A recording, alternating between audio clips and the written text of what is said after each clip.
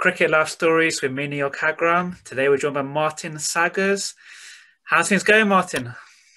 Yeah, very good, thanks. Very good. Getting through this winter. Yeah, and it's a tough one for all. So let's start where it all began for yourself. You're born in Norfolk. Tell us how you first got into cricket. Well, it all started at school, really. I was at school through the era of a lot of teacher strikes and teachers deciding they're not going to do extracurricular activities, run the sports teams and everything. So I naturally played every sport at school, mainly football, and I played a lot at the weekends. But then I got to the age of 16, and there was an advert in the local paper because I loved cricket. But I hadn't ever played any cricket at all. So there was an advert basically asking for cricketers to come along to the nets on the Thursday. So I went along, 6 o'clock in the evening, joined them at the nets, and I said, can I help you? I'll come here for the nets to trial out for the team. They said, how old are you? 16. Well, we're looking for people probably in their 20s so that they could come and play for the second team or maybe even the first team. But stick around, have a bit of fun, and we'll put you in touch with the under-16s. So I thought, right, I'll just have a little bowl. And about 20 minutes later, the guy came back to me and he said, sorry to bother you, but what are you doing Saturday? We could do with you in our second team.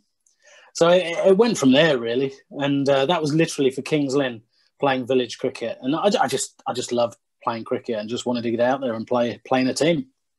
And then your path into minor counties cricket. I mean, you represented Norfolk. And again, do you think that's a good grounding for any professional, like up and coming professional as well? Minor counties cricket? Yeah, I think you do have to learn your trade, and there's no better way than playing in those levels and working your way up. I mean, as I say, Kings Lynn was village cricket, so I played a couple of years there just because I wanted to play cricket. And I was quite petite. I was quite small when I was young, so I didn't have the pace or the strength to really bowl fast. And as I say, I was just playing purely because I wanted to play cricket and out of enjoyment. Then I went to university, and the first thing I did was sign up for for the cricket team there, and I played in the university side. And when I was at the nets, one of the guys sort of said, "Have you ever thought about playing professionally?" I said, well, no, why? Is it worth it? Because coming from Norfolk, I hadn't seen any first-class cricket or anything. So I basically played university cricket. I joined Halifax in the Yorkshire League, played 3 years there while I was at university. So I got my degree. And during that time, I was trialling here, there and everywhere at various counties, but not quite making the grade. Essex was one of them, Leicestershire, Northants. And then I finally got to be picked. I played for Norfolk, as I say, but I got picked for the full minor county side in the Benson Hedges Cup in 1996. And we played a round-robin tournament against Warwickshire, Leicestershire. Who else was in it? Obviously Durham, because that's where Durham kind of spotted me, and played a number of second-team games for Durham after that Benson Hedges series. And subsequently got a contract in the July of that year, 1996. But I would certainly say that the best way to learn is to play the game and to play at all levels as well. You've got to push yourself as much as you can, and then even if you think you're not quite ready, just try and push yourself to that next level. And obviously, as you being a bowler, are you of the belief that you need to get those overs under your belt as a youngster? Just got to keep bowling. Are you of that mindset? You have. I'm definitely of more of a mindset of you have to bowl rather than go to the gym. What you don't want to do is bulk up. If you do go to the gym, it's more for toning and just getting yourself right for bowling. So that would include perhaps a lot of Pilates, light weights, repetitions, that sort of thing. But back in my day, it was just bowling and bowling. But one thing to really be careful of is stress fractures in the back, because between the ages of 15 to sort of 17, 18, your body grows so much. And if there's any slight issue with a back problem, I would suggest that you just stop bowling totally, which in fact is what happened to my son. I mean, he's grown from sort of 5'6", 7" to 6'2" within the space of a year, and he's not bowling at the moment because he's grown so quickly. He's got a back problem, and you've got to be careful. Rather take a year out of cricket and let that back get right, or strengthen it, as I say, rather than ruin it. Because I have seen people in the past try and bowl through it. They've been pushed and pushed, and by the time they're 20, they actually can't bowl anymore because their back's too far gone. How do you sum up your time up in Durham? So then, was it 96 to 98, was it? How do you sum up? Released, I think it was 98, or 98. Yeah, September 98. I think what happened, once I got my contract, which I'd been working so hard for, I kind of took my foot off the pedal and thought, right, I've got my contract, so that's what I've always been working for. And then I kind of, perhaps didn't work hard enough once I got there. So I didn't take it for granted. I just needed to work a little bit harder. My body wasn't used to the bowling day in, day out that you need in county cricket. Hence, I got a lot of injuries. Just the usual, the hamstrings, the quads, the groins, things like that you can avoid if you do a bit more fitness. So that was one of my bad points, that I didn't do enough fitness and strengthening when I was young. So I had 2.5 years there. I did all right when I played, but I just didn't play enough. And so obviously they released me in that year. I know you mentioned that you said your body wasn't used to bowling in county cricket, the volume. But do you think actually too much cricket was being played back then as well? Less kind of management of players? Do you have any views on that? Well, I think it was, they had the set 11 and they pretty much used that 11 unless they were injured. There wasn't that squad rotation that they have now. Yes, they look further into how much a bowler has been bowling, how old they are, how much they need to be bowling or should be bowling. So they don't overwork them. Because if you do, you are going to get injuries. Then you moved to Kent. How did that all come about? Well, it was quite funny. I was literally playing a second team game for Durham, and Jeff Cook came down, spoke to me, took me around, the death walk around the pitch, arm around the shoulder. Sorry to say that you're being released. You can stick around if you want till the end of the season, or we're happy for you to leave and go home. And I said, no, I'll see the season out, because I was thinking this could be my last, part of playing first-class cricket or being involved in a first-class cricket side. So I stuck around and, obviously went back up to Durham. And there was still another month left of the season, I think, or 3 weeks.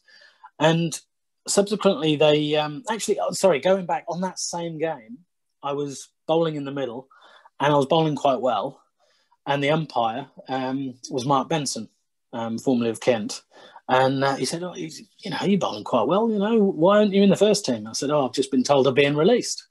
And he goes, really? So he said, give me your number, which I did, and I'll pass it on to Kent and see if they might be interested. So having stuck around with Durham for the last 2 or 3 weeks of the season, there was some injuries for Durham, and I ended up playing the last 2 first-class games. So I thought, right, I've got a second chance here, and I'd been in contact with Kent at the time and told them that I was playing, and one of the games was at Worcestershire, last game of the season. And Kent was the coach at the time was John Wright, and they were playing Warwickshire in Birmingham. So on one of the days when I was bowling, he actually came down to watch. And I kind of, every time I was running into bowl, I was sort of looking over my shoulder because I could just feel him. John Wright was up in the stands watching. So I knew I had to perform to bowl well. It was a second chance. And I did bowl quite well during that game. I got 3 wickets in each innings. And nothing happened straight away. It wasn't until the following summer when I got a phone call on May the 1st, sort of asking me to come along to Kent. They wanted to sign me for the rest of the summer to give me a chance. So it was a second chance, and I certainly didn't make the same mistake by not working and training hard enough. And I took it with open arms. Yeah, you certainly grabbed it. Would it be fair to say that the golden period was between 2000 and 2003? I read up some stats. I Yeah, think was it 50 first class wickets in each of those years? Was it 82 wickets in 2002? I hope those stats are correct. yeah. It was, yeah. What I think kind it of was, clicked yeah, for it you was. then? Sorry. What clicked for you during that period? I don't know really. I think I did work hard. I used to go away in the winters to South Africa to play for a team called Ramburg in Johannesburg, and I think when I was at Durham, I went away, yes, and I bowled at the weekends. But I perhaps that's pretty much all. I trained a little bit, but not enough. So when I had that second chance with Kent, I worked harder when I went away to South Africa. And I think the conditions at Kent suited me, and the ball always swung there, and with the slope as well, you always got that nip down the hill because I used to bowl from the pavilion end, and it just suited my style of bowling. And I don't know, as you say, it just clicked, and I suppose when you're getting wickets as well, you just feel better mentally. So it's just a continuation of, you do well, you feel good, you bowl better, and it just carries on that way. And I think for 4 years, as you say, I was very fortunate to keep the injuries away and to stay fit throughout those 4 years. And yeah, wickets just kept coming. So prior to you actually getting the England call up, did you actually have any conversations prior to that? So I think, were you age 30? I was 31, yeah, when I 30, made my 31? debut. Yeah, so did you have any conversations prior to that? Because obviously you were getting the wickets in first class county cricket. I know David Fulton was a big pusher of your case as well. Did the selectors have any conversations with you, or was it literally just left to your own devices, get the wickets, etc.? They did, yeah. I mean, David Graveney and Jeff Miller were sort of selectors at the time throughout that sort of period. And I think the chairman of Kent, Carl Openshaw, was very open, and he also wrote letters, and he was sort of supporting my case. I personally was more of a sort of just get on with it, and if it's to be, it's to be, because I don't want to be one of those people knocking on the door every 5 minutes saying, why aren't I being picked? Why aren't I being picked? Because there's a reason why they haven't picked you, and you've got to respect that. So as long as you keep working and persevering, you will get that opportunity. Hopefully, I do remember at Leicester, we were bowling, and I think I got 5 or 6 wickets, and Jeff Miller was watching, and I thought, well, what more can I do, sort of thing. But I think he said afterwards, the conditions were, in your favour, and he was almost trying to make a case for not picking me, as it were. So in a way, that spurred me on a little bit more. So right, okay, I'll still prove to you that I can get wickets. So it's just trying to prove people wrong, I think, and just keep getting the wickets. And then you were put on the standby list for the Bangladesh and Sri Lanka. Then eventually, due to Andrew Flintoff's injury, you get the call in Bangladesh. What did it mean to you to get the Test cap? Yeah, well, I was a bit surprised it was Andrew Flintoff I was replacing, because my batting average isn't great. So I can't even though it was Flintoff, I couldn't class myself as an all-rounder. I was in South Africa at the time when I got the call, and I literally just landed on the Friday, played cricket on the Saturday and the Sunday, and then on the Monday morning I got a phone call asking if I was available. What's my availability? We're considering you for the tour to Bangladesh. It's between you and one other. What's your availability? And obviously, naturally, I said, yes, I'm available. And 20 minutes later, phoned me back and said, yes, we want you to join the team. And this was on the Monday. They were flying out on the Wednesday. So I couldn't, did I? Yeah, I flew back that night on the Monday. Got back on the Tuesday. Sorry, they were flying out on the Tuesday. So saw them at the airport on the Tuesday. I then had a night at home before I flew out with Richard Johnson, who just got married at the time. So we flew out together on the Wednesday. So it was a bit of a long haul flights here, there and everywhere. But just to get that call up initially was, it's what you work for, what you strive for. But I knew I wasn't first choice or second choice, third choice even, to be selected. So I wasn't expecting to play. It was just great to be involved in an England setup on an overseas tour. When you who actually presented you with your cap, and do you remember the words that were said to you? I'm not entirely. I can't remember exactly who presented the cap to me, but certainly I remember Michael Vaughan sort of saying, congratulations, you've worked hard for this, and just relax and enjoy it, and do what you've been doing all the time over in the county setup. It's no different really. In a way, you've still got to bowl the ball in the same areas. Try and cut out the fact that you are playing Test cricket. But it's when you do find out that you're playing. Harmison had to go home. He had a back injury, and they decided to play an extra seamer instead of 2 spinners. So I was very fortunate. And in terms of the selection, and the pitch we played on, which wasn't a turning pitch, actually had a bit of pace in it for Bangladesh, which is quite rare at Chittagong. So, obviously to be given the cap, great honour, great feeling to be one of those, few players that have represented their country. Did you notice the difference in terms of the highest level to county? And if you could if you did, can you go a bit deeper? Was it just kind of the elite mindset, the training, or general, just general environment? Can you go a bit deeper with that? Certainly, there's a lot more training. I mean, when you're on an overseas tour, you literally, you're doing something every day, nets, training, fielding, practicing, everything involved. So in the county circuit, you do play the game, you go home, or you go back to the hotel, sort of thing. So it is totally different. And when you are away, you're building up for that one Test match rather than a county game, day off, travel, another county game. You haven't got time to train as much, because to be honest, when you're bowling so much, you actually don't need to train because you are exerting a lot of energy anyway. So you are staying fit by bowling. But yeah, you've got the backroom staff that are always there to support you as well. And obviously, there's more with the England setup than there is in the county circuit with a county setup. And then back home, the Test match against New Zealand, you got a wicket. New Zealand, yeah. The first ball that you bowled at home for England. Yes, how was that indeed, as a moment in your career? Well, I mean, after the Bangladesh tour, I played the one Test. I got a couple of wickets. Didn't break the walls down, as it were.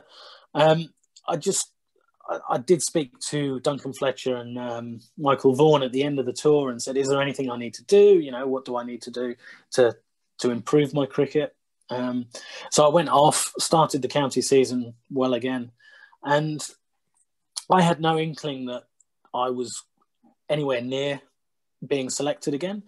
And I was actually at a golf day, Min Patel's benefit year. I was at a golf day, and I'd left my phone in the car because then you couldn't have phones on the courses.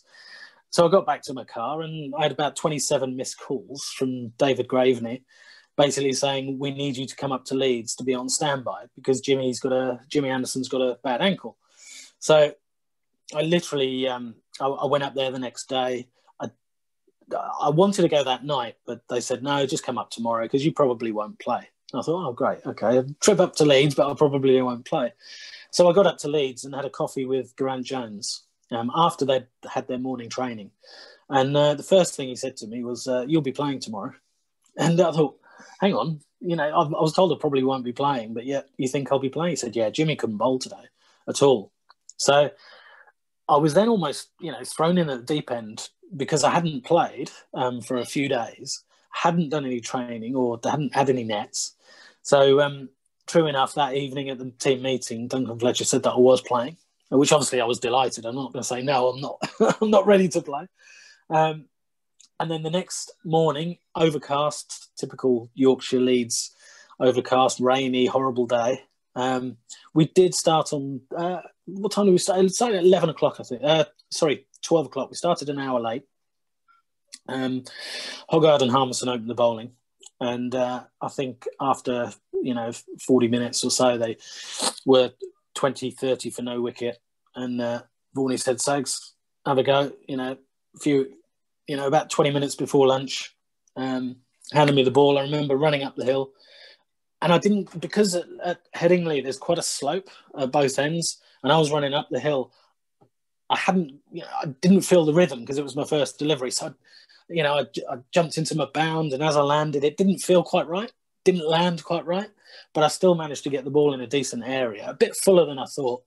Big drive from Richardson, and then, it swung back through the gate, little inside edge, and I couldn't have asked for a dream start. So that was, it was a great moment, great feeling to get that first wicket. What was Michael Vaughan like as a captain and Duncan Fletcher as the head coach? Because obviously that team was building up to the famous 05 series and win against Australia. Did they stand out as leaders? What made them special? Oh, very much so. Michael Vaughan was very calm and composed, and Duncan Fletcher was very much the same. And they both worked very well together, and they got exactly what they wanted. Hence, in 2005, it was a very successful, Ashes win. They just said what they needed to say, and they almost let you get on with it because you're there, because you've performed over the years. And they know what you can do. So they don't need to teach you or coach you too much. They just need to, they manage you. Don't get me wrong. There's still a lot that they do. And it's very positive in what they do. And they're very, very good at what they do. And hence it was a successful period for England. And then back to yourself, you played for one further test match. How do you reflect on your England career overall? Did you think you deserved to play more? Did you feel you got backed, or were you just kind of grateful for the opportunities? Obviously, anyone that represents their country is amazing in itself. How would you look back at it? I look back, I'm very grateful that I got the chance to play and to play 3 tests. Having come from village cricket at the age of, even at 18, I was still playing village cricket. I played no higher level than that. To have come through the ranks, I do feel very fortunate to have represented England. With regards to my performance, I wasn't happy with the 3 tests that I played. I didn't quite find my rhythm in, certainly at Trent Bridge. At Headingley, I was very unlucky, actually. I remember bowling from the new pavilion end, where the university is now. And I was coming down the hill, and I just kept beating the edge all the time. And I think that match, I bowled better than I did in Trent Bridge. Trent Bridge, I just couldn't get any rhythm whatsoever. It was a lot flatter, the pitch, a lot slower. Although I do remember, I'm absolutely convinced of it, that I had Stephen Fleming out LBW. He was given not out. And it was very disappointing because I was convinced that was out. And things could have gone better, but as you can't take it away that it is such an honour. And back home in the domestic circuit, you had a loan spell with Essex as well, and then retirement comes in 2009. Talk us through the transition, the back end of your playing career. Well, obviously, as a cricketer, you're a long time retired, and most cricketers do retire around between 35 and 40 if you have a nice, good, long career. And you've still got another 25 years or so of working life, so you have to be prepared for that. Fortunately, I had been to university and got my degree. I studied architecture, but I didn't want to follow that route. I didn't want to. I'm not sure. I was so used to the enjoyment of being in the cricket environment. I wanted to stay in that, but I saw that whilst I was still playing. I recognised that fact. So just one game I was playing, probably back in 2004, 5. I was speaking to Jeremy Lloyds, and I think umpires are always looking out for future umpires. And he said to me, have you ever thought about umpiring? And I thought, well, I kind of have, but I haven't. It would appeal to me. So I looked into it, and I did a course that was run by the PCA. I've done fantastic things for, professional cricketers. They really do look after them. And then subsequently took my my level 1 in 2004, 5, I think it was. My level 3 I took in 2007.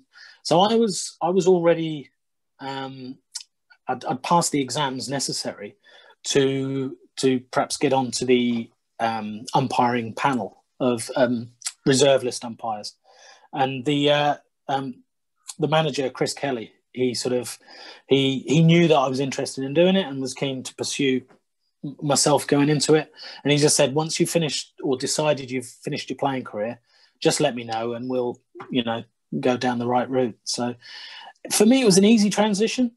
I think probably because I got injured in 2009. You could be, everybody wants to be a Darren Stevens that could carry on playing until he's about 60, 65. I mean, he's never going to retire from cricket. But the reality is, it's going to come to an end at some stage. I got injured and it was sort of, right, that's it. I'm injured. I can't bowl anymore. So mentally, I was sort of prepared to move on. And so it was an easy transition for me. It was right, cricket playing side is done. Now I can focus on the umpiring side.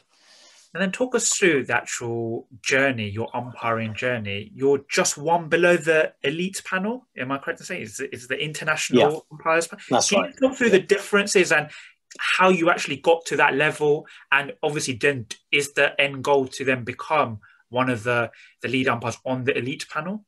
Is that your end goal? Well, I mean, it would be great to, my goal would be to stand in a test match. That's you've got to take little steps at a time. It's common knowledge that everybody wants to do the best they can at everything. But if you look too far ahead, you forget about those steps in the middle and how to get there in the first place.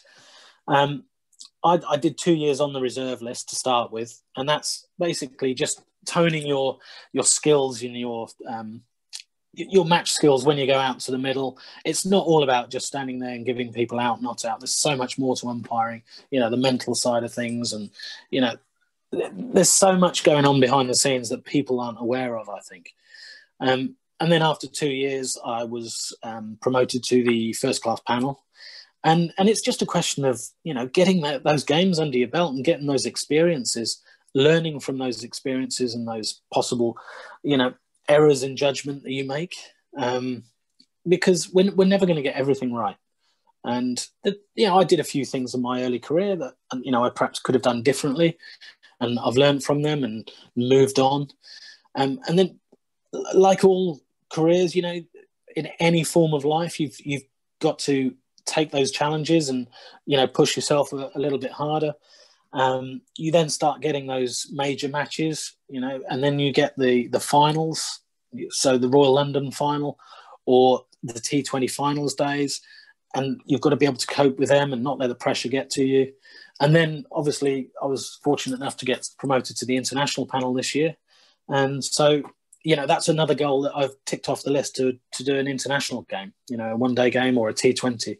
And it's a great experience. It's the best, I say seat in the house, but you're standing. But, it's great to be out there and seeing some of these guys. They're unbelievable now, how hard and how quick their hands are and how good their contact is with the ball. You just mentioned just there about there's certain elements of umpiring that perhaps on the surface people don't realize and understand. Can you go a bit deeper into that? Are we just talking more about the mental and the pressure side of things, or was there other stuff that you were thinking about? Well, there's just everything. You've got overs in the day, the timings. You've got a player that's gone off the field for an injury, so you've got to keep an eye on him. And is he coming back? Because he's got 8 minutes. If he's not back, you're always constantly writing notes and just to try and remind you of things. And it's not just a question of looking down the pitch. When the ball's dead, you've got to be aware of what's going on around. Any player doing something that they shouldn't be. So you're constantly switched on all the time. Do you think, having played for England, i.e. the highest level, do you think you're more accustomed to the pressure, or is there literally two different skills, two different elements to it? I think you understand the game. We've talked about this a lot, and there are some great umpires out there that haven't played first-class cricket, but it does help to know the game and not just the laws of cricket, as it were. It's all experience that you've been involved in, and you just take that into any form of the game that you can. How do you police the spirit of the game? Because there's a lot being said recently in the Test match between Australia and India. A lot of talk behind the wicket from the Australian skipper, Stephen Smith, scratching away at Indian batsman's guard. So how are you, as an umpire, able to police that element of it? It's down to managing the players, and it's almost like we were saying about understanding the game. You can see when things are just about to perhaps, peak and go over the boiling point of the players. You've almost got to step in there before it happens.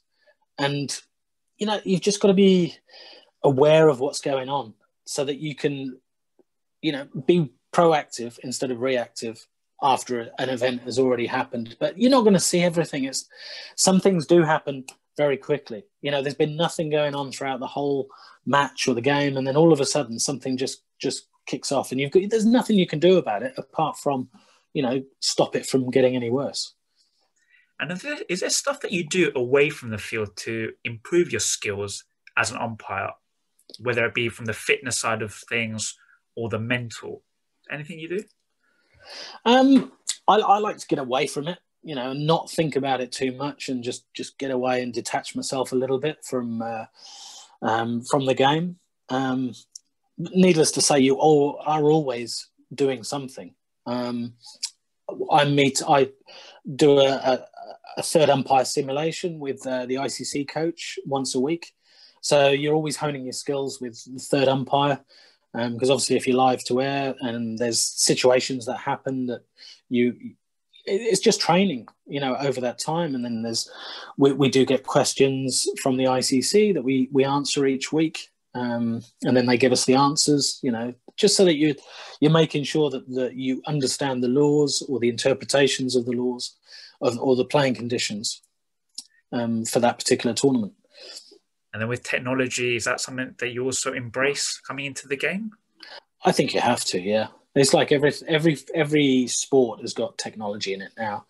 And so if at the end of the day, we all want the right answer.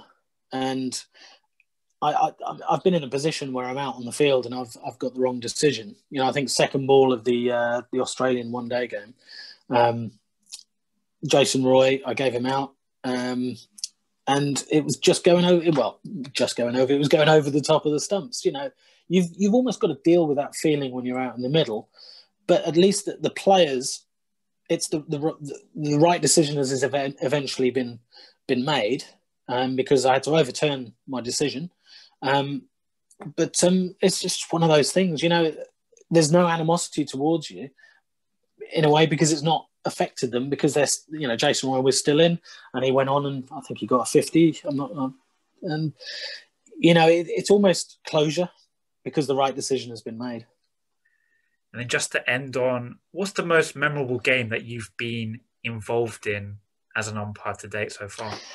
That's quite easy, actually. It was Yorkshire versus Lancashire at Old Trafford, and there was 20-odd thousand people in. It was packed to the rafters. T20 match, and it was reduced to 14 overs. And the first innings, Lancashire got 196, I think it was, in 14 overs. It was just, I think Joss Butler went mad, and there was sixes galore, fours and sixes. It was one of those pure pitches where, it just came off the bat sweetly. Everybody scored runs. And then Yorkshire chasing it, they actually needed 4 to win off the last ball, I think it was, or 3 to win off the last ball. Joe Root and Kane Williamson were batting at the time. And so they fell short. But, 380 runs in 28 overs. Unbelievable scenes because of the atmosphere of the crowd as well, which is obviously what we all miss now, is crowds at the matches. And hopefully, we'll be back to that sort of situation this summer if all things go well. Yeah, fingers crossed. Martin, thank you very much for your time today. Really appreciate it. Great talking through your career to date, and all the best for the months ahead. Thank you very much. Enjoyed it. And go well. Thank you. So Neel Khagram, Cricket Life Stories, Martin Saggers. Thank you.